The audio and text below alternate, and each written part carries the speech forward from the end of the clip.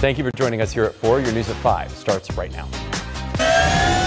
We are the world champions! The Washington Nationals heading home right now with their first ever World Series title.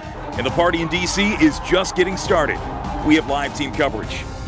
Plus, some terrible timing for trick-or-treaters. We're keeping a close eye on the wet weather moving through the D.C. region and the chance for some severe storms. Plus, a Maryland man's under arrest after attempting not once, but twice to kidnap women.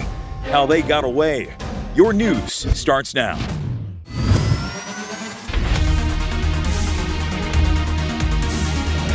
You know, you might think we'd be talking about the Nationals off the top, but we'll get to them in a moment. But first, we got to talk about the weather tonight. A wet and rainy Halloween night. Showers across the region all day long. Yeah, this is going to be a problem for you trick-or-treaters out there. If you plan on going out, you better get going now because we could see some stronger, more severe storms as the night goes on, not just rain. Now let's get over to Sue Palco with more on what we can expect tonight. Hi, Sue. Hi there, Jim and Sarah. Yes, we absolutely want to get the word out, especially to parents, especially if you have young children, that we do expect a line of severe weather, some strong storms with gusty winds, the type of